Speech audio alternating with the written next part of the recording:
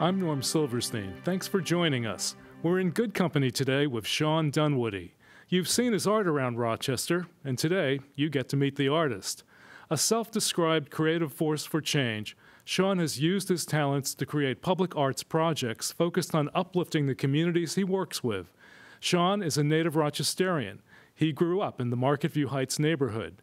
He's focused his life's work on visual storytelling, collaboratively painting murals that communicate powerful ideas. You probably saw his street art sharing messages of safety during the pandemic, or his most recent work amplifying the efforts of the Black Lives Matter movement. A catalyst for change, Shawn has used his ability to connect with others to serve in a number of advisory roles. While helping to advance the cultural and economic well-being of the Finger Lakes region, Shawn is also bringing much-needed attention to areas of critical need in many city neighborhoods. Referred to as a visionary, he's been voted Best Local Artist, Best Muralist, and Best Art Exhibit in 2020 by City News. Shawn excels at putting his finger on the pulse of the Rochester community. He's always looking ahead to consider what might be possible, especially if we all work together. We're pleased to welcome Shawn Dunwoody here today as he reflects on how his work has brought meaning to his life and the lives of so many others. He will also share how public art is an important medium for telling the stories of our times. Shawn, thank you so much for being here. Oh, it's great to be here, Norm. Thank you. I want to actually take what it is that you just just said. That's amazing. I was like, wow, that sounds great. Thank you so very much for having me here. Well, you've received a lot of recognition lately for the work you're doing, and I want to know, what has this meant to you in this time to get this kind of recognition? Ooh, okay. What is it? What does it mean to get this recognition? I really want it to be about others. It's really not about me. It's not about what I'm doing, how cool someone may think I am, or how many walls I've put paint onto. I want it to really about the attention of the people and the causes that are behind what's being created. Listen to what's happening behind being created. It's not about my show. It's about those voices that carry on and will carry on. That's really what I want people to recognize, that there is a movement surging. So listen to it. Pay attention. It's not about me. I'm just a smoke screen right here.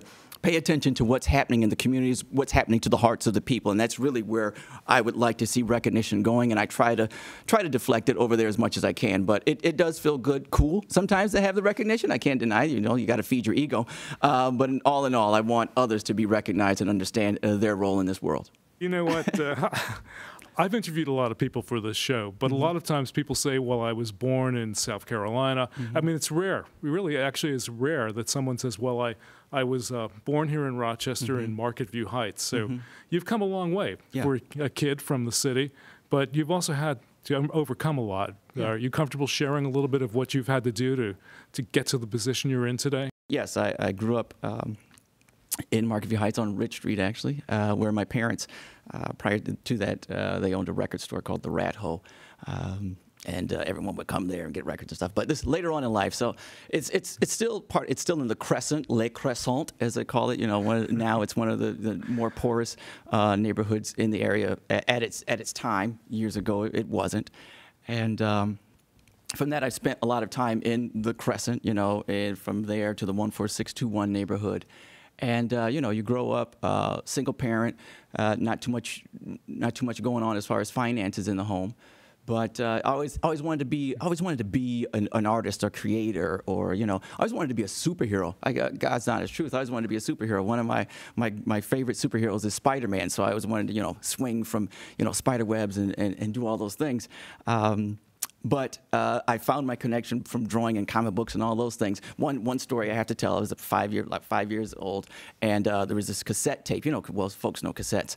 So I had this cassette tape, and I would fill it up with dead spiders that you find on the windowsill, because I wanted to be Spider-Man. So I figured if I got a sewing needle out of my mother's kit, and I had a cord that was cut, and if I stick this into the wall socket and electrify this blood and then poke myself, I'll be Spider-Man, right? Luckily, my mom came and was like, "What you doing, boy?" And so I realized from that point on, I had to figure out another way to be a superhero. So in life, I was always connected to art and drawing. I always wanted to do those things. But when you're sometimes in a community or in a neighborhood where no one's doing that, it's hard to really talk about it and say, this is what I want to do, and it doesn't fit the mold of everybody else that's around you, and it sounds a bit ridiculous. It's like, okay, so you're going to starve to death, so you want to be an artist. What does that mean? You're not going to make any money. You can't do this. Later on in life, going to high school, I got tossed out of 2 high schools. At the age of 18, I'm having my first child. By the time I'm 21, I got 3 kids. No money, no education, part of a social service system. Yeah, but you did have 3 men who believed in you, right? Yes, that's right. And that's part of the journey. I have these sort of connection points. I call them my 3 fathers. So, in the system, I expressed I wanted to do what I do today. And one of the first individuals that helped me understand the strength of being a black man was actually Mr. Kelvin Farewell. And he made me understand the strength of my African ancestry and who I am, and be strong as a black man in this America that may not want you to be that strong. Another person was a pastor, Luis Hernandez, who taught me about a spiritual path, how you can be connected to all, how things can really be connected to your heart, and we're all connected, and we're all God's creatures, or we're all part of the universe. And another mentor was artist Joe Hendrick, and he showed me that art can actually be a vehicle and a way to express yourself and make connections in this world. Well, what was interesting to me was you become successful in more of the traditional gallery scene, and then you decide that you want to be involved and you want to do public art. So something must have clicked. Yes. Oh, yeah, I'll tell you something clicked. So, time goes on. I discover that the art is cool. I'm doing assemblage, and I'm telling the stories, and I'm like, oh, yeah, this is great. I'm the artist sipping wine. I think I'm cool, and, giving the lectures. And I was addressing an audience at a university about my work, and I looked at the audience, and I said, okay, it was all Caucasian audience, and I said, the messages I'm talking about may be beneficial, but I don't think they're actually going to do anything with it, and it's just nice art. So I said, I've missed my path. So I stopped the gallery work, stopped that sort of lecture circuit, and I said, I have to go back. I have to go back to my neighborhood. I said, I need to be what I wanted to see when I was 15. As I said earlier, there was no examples of someone that showed I could actually do that. So that was actually one of my points where I realized I've got to go back and be that African-American male on the block, helping to build his own community through art. Well, that must have been tough. I mean, you go back to the neighborhood, and what was there that kept you going? It's the heart of the people. I mean, there's a creative culture in the neighborhood. I mean, most people think that the hood is hood, but there's a lot of creativity that happens in the midst of some stretched or non-stretched resources or lack thereof. You have to get very creative, and so there's always this great flow of energy from people, from the block to the bench, to the field. Everybody are doing what they got to do, and it's a great way to get the energy and get in contact and connection with people, and that spirit drives me to keep going on the streets and doing something. It's also what I heard was that you also reminded people that a lot of what we see as art today comes from black culture and has been kind of appropriated by the European white. Yeah, go ahead and say it. I know it's a tongue twister sometimes for European white males to say, but yes, I see. You can see that within the culture. I mean, as I said, when you have and I'm not going to say oppression drives creativity, but when you've put people in a certain situation, it gives them they have to find a creative outlet. So if we look at jazz, America's music, it was born of the people, of the people of African descent. So it was here, it was created. You're trying to create an American music, and within the lack of resources created a movement of music that's all over the world. We can see this again when we look at hip-hop culture, whether it be from fashion, dance, to art, graffiti, to the music. Hip-hop culture has traveled the world. When everyone thought it was going to be a fad like disco, there's people that are sagging their pants and rapping it in Dubai and in Japan and in Ireland. So, and they're spray painting walls in the UK and in Australia. So this culture, this American culture that keeps traveling around the world, that then becomes, Vanilla Iced and, Macklemore, actually comes from the brown people of America. You also use words in your murals, and that was something that I didn't realize it until I read about it. But although I've seen your work, I never put the 2 and 2 together. Can you tell me a little bit about what you're trying to accomplish? Because I know there's a reason for it. Okay, yes. A lot of times in public art, there are images. that are used. And when I started to venture out to do this, I realized images can change in the neighborhood because there are some murals I've seen where people have, blackened out their teeth or whatever, or marked over them. But I felt the English language hasn't changed well, it's had some tweaks for the past 400 years. So why don't I use words? And I took a tick from advertisers, because when you go to any bodega, corner store, or billboard in the hood, they're advertising to you hot subs, cold beer, cigarettes, lotto, EBT. I'm not knocking anybody who engages in any of those things. I do. But so I'm just saying, I realize if advertisers have that power over us with the words that they say to us, they show us every day, but they've got us for 4 seconds. So I realized if I can use that same approach, I have an individual for about 4 seconds to take in that message. And so that's where I wanted to use words. And my first approach at that was actually painting the front of stores, which are in most cases across from a bus stop. So people are sitting there for 15 minutes. So you can actually infuse something a little stronger than just, this is what my neighborhood's about, is about beer, cigarettes, and lottery. Well, you also used words when you painted the Black Lives Matter mural on Court Street. And then, of course, the community chalk mural at MLK Park. And I know you also did the piano keys down across from the Eastman Theater. And I know there's a little story behind the Black Lives Matter mural. Are you willing to share that with me today? The color of the words and where you put it? Okay, I'll go through. Yes, I'll tell this story. So once the first Black Lives Matter was painted in Washington, I got a call from the city, and they're like, "Hey, can we do this?" And I'm like, "Yeah, let's do it. We can do it this weekend." So they called me on it Monday or Tuesday, I can't remember, and we were going to do it that weekend. So the original plan was to do it on Main Street over the Genesee River. And so I called in to my friends over at Sherwin-Williams, and I'm like, "Hey, we're doing this on the street. Can I get some yellow paint?" And, I'm going to need about 100 gallons of yellow paint. 100 gallons? Yes. And they're like, we don't have enough of that in the area at all to give you that. And so they started calling around. Even as far as Buffalo, there wasn't enough yellow base to make 100 gallons of bright yellow paint. And so I was like, okay, well, can I get green? They're like, we need the same base to do that. And I thought, okay, we know that we know there's this Blue Lives Matter and the Black Lives Matter. Black lives is about one's racial identity. I'm always going to be black. I can't retire from being black. I was born being black. Then you have your Blue Lives Matter movement. I understand I have respect for people's lives. I have respect for people, but this is a position you can leave and retire from. You weren't born blue. I was born black. So I had to play with the idea of the only color I could get enough of was blue.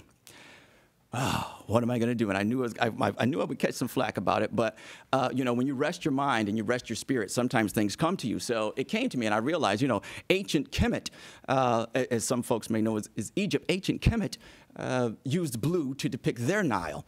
And blue was a very valuable color to use in ancient Kemet. So I said, this connects us to ancient Kemet, to our ancient African ancestry. And it also flows, our Genesee River flows south to north, just as the Nile does. So I said, I can make this connection. And then it was like, we were put on hold and told to stop. We're not doing it. And I was like, oh.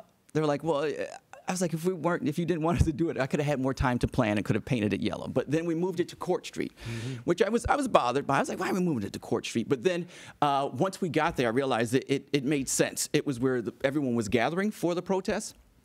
And also, it was being directed at some individuals that were in that particular station in that building who were on the radio, who were just fired maybe a day or two before we painted the ground. So it makes sense. So we got out there and we made it happen. I did catch some slack and feedback from people from it being blue. I mean, it kind of hurt, but because. At that point, I'm like, I am a black life, and I was out there until 3 o'clock in the morning to make sure those lines were straight. And now you want to beat me up because of a color. So just chill a minute. Let's work together. Yeah, that got a lot of attention, didn't it? I mean, from outside of the Rochester area, it was. Yes, it did. It did get a lot of attention because the way the Black Lives Matter's color as they were going was with the yellow, and they're like, this guy's doing blue. So everybody's like, is he secretly trying to support the Blue Lives Matter? Is he making? There were all these different connections, and it was. Am I making a political statement? I in cahoots with city officials. There was a whole bunch of drama. What about The Empire Strikes Back? I mean, I'm into Star Wars too, but how did that come about? Okay, I'll go back to the that Black Lives Matter that we painted on the street. I said we can do that, but we have to do more. And I proposed to the city that we paint the entire inside of Martin Luther King Jr. Park black. Reason being is because when people are gathered there, there's an energy, and protests are always based in art. You know, you've got your creative protest signs, you've got a march, you've got a song, you've got some poetry, you've got a dance that's happening. So all your protests are based in art.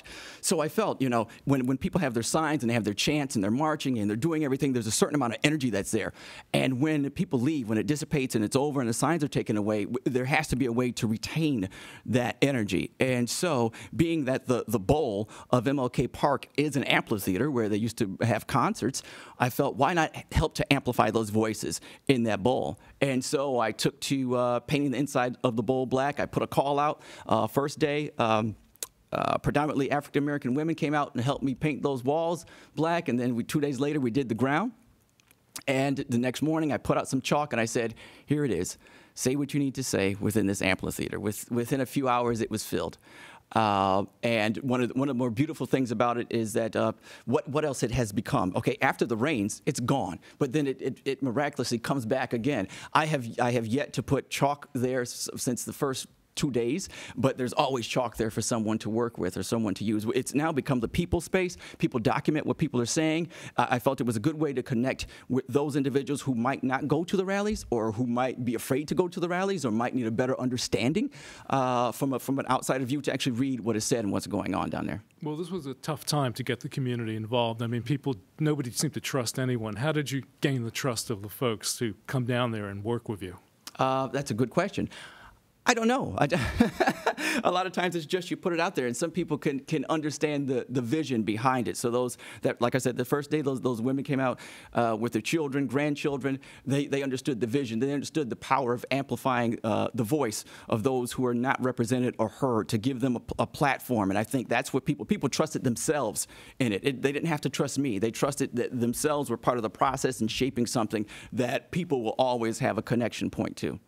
You know, I loved the piano keys and hated the fact that we didn't have the jazz festival this year. What do you see a future for murals like that connect to the local community? Yes, well, yeah, that was a great endeavor. I have to also thank my partner on that one, Richard Glazer. We were moving forward. We have this concept of painting these piano keys, which was more connected to just the music's hub that's happening with Eastman. We feel that we got some funders on board. We're ready to go and roll. And then there were places and people that were like, no, we don't want you to do this. And it was literally all we needed was your okay just to close down the street. I mean, it's the city's property. The city was on board with it. So there was a lot of this and that. So the project was not actually going to happen until they understood what it could mean. And so we got out there one morning. I called out to volunteers. I said, if you want to come join, come on out. So there were about 80 volunteers that showed up that day.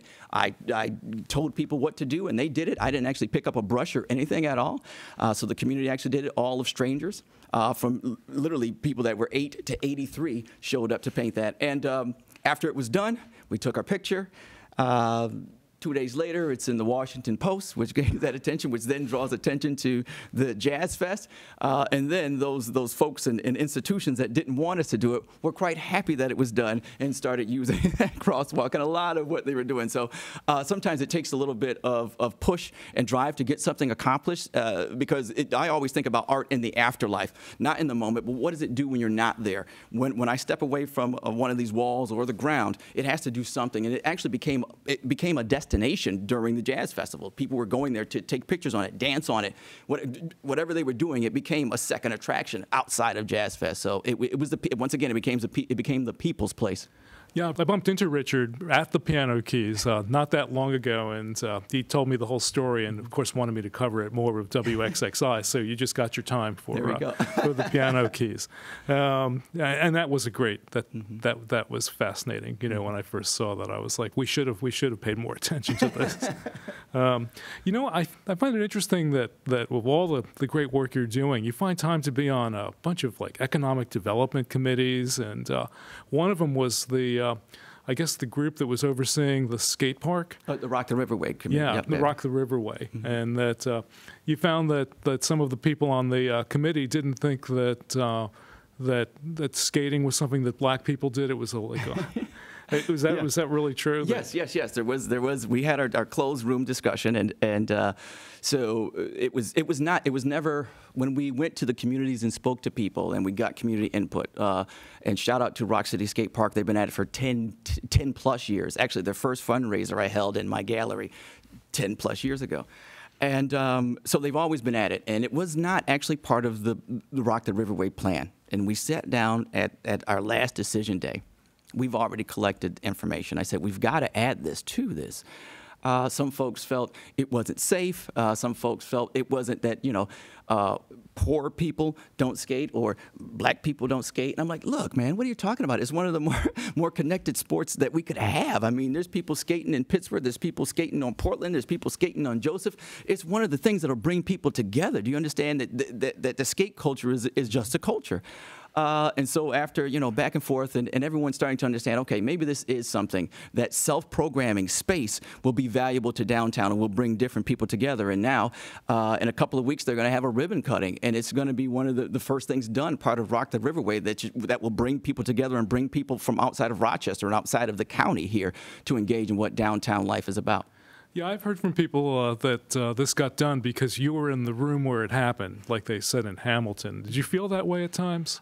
Yes, I have to say that. And so every time I see Bob Duffy, he's always like, skate park, because it literally was not in the plan. And I'm not going to say I had to fight, but I had to push to make sure that happened because it was not going to happen. And so the first person to really get on board and help it was Commissioner Norman Jones. And he was like, I see where you're coming from. He's like, all right, let's do it. Let's fund it.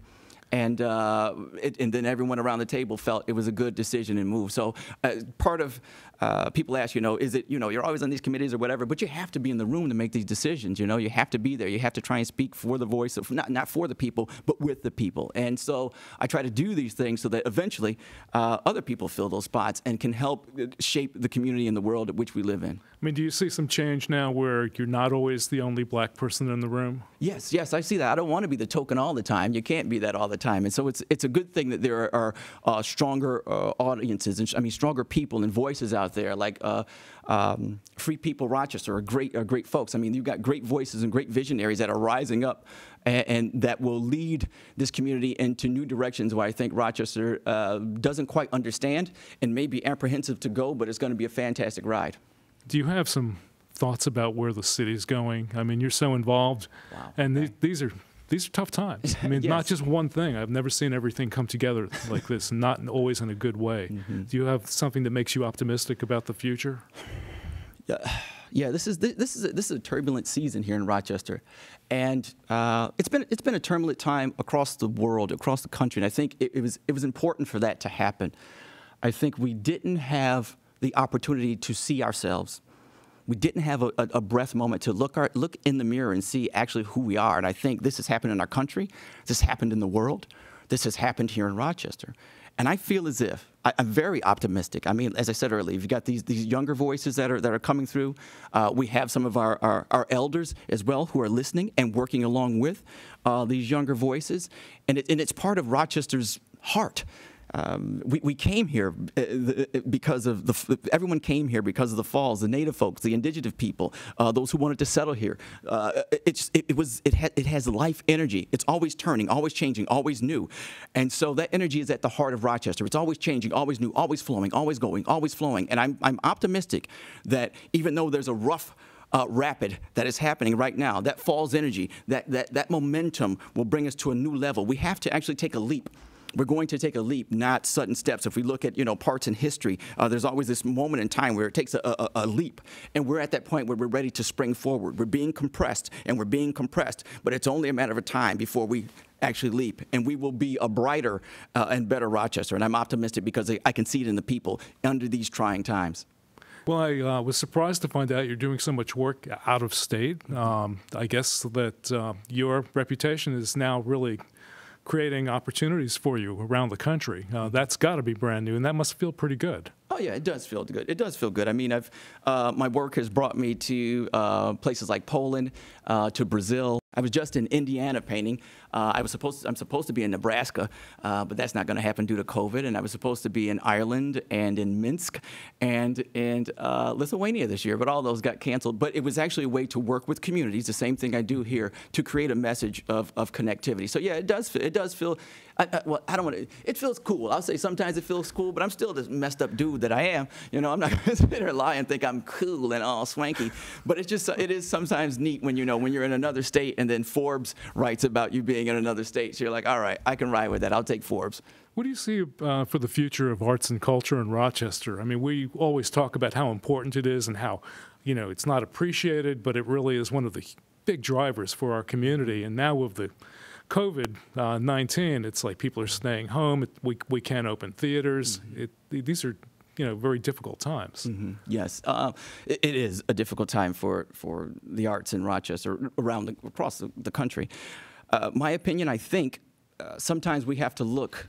We have to look at different avenues or different ways that arts are being used or appreciated, and incorporate them and bring them into together with everyone. One of the things I talk about a lot is, you said, theaters aren't open, things aren't happening. Well, now due to COVID, neither are churches, but every Sunday morning you can always get a free concert of poetry and some sort of dance if you stop into any neighborhood church. And so there's always arts and cultural happening in creative urban areas where people are. And I think we have that time, once again, to look in the mirror and say, have we really connected? Have we really invested in these arts and cultures that are not represented by predominantly Caucasian males? Let's look at everyone else and see what they're doing. What are some women creatives doing? What are artists of color doing? Let's really understand what's going on and bring that together. And once again, it's not about bringing people to the table. It's about giving people resources to build their own table. And you can actually have a cross-table conversation from there. And I think that's what the arts in Rochester really needs to look at now is who are those voices that are still creating or reaching people, and how are they doing that? And maybe that's a model that arts in Rochester or some of these institutions might want to take a gander at. Shawn, you do some great work, and you bring a lot of good attention to the city, too, and to the movements here. So thank you. And thank you for joining me today on Norm and Company. Hope we can do it again sometime. Thank you, Norm. It was great to be part of your company. Thanks. And thank you for watching. You can also watch this episode and past shows online at WXXI.org. And we'll see you next time on Norm and Company.